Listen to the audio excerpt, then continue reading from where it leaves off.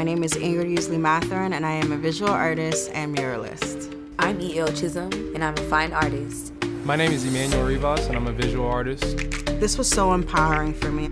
I learned so much being able to work with living walls, having no limits to being able to create whatever it is that you're feeling. This being the largest wall I've ever painted, I'm proud that I could stand here and bring you this message. Reflection helps change your perspective. The only thing that I have for Adult Swim and living walls is gratitude.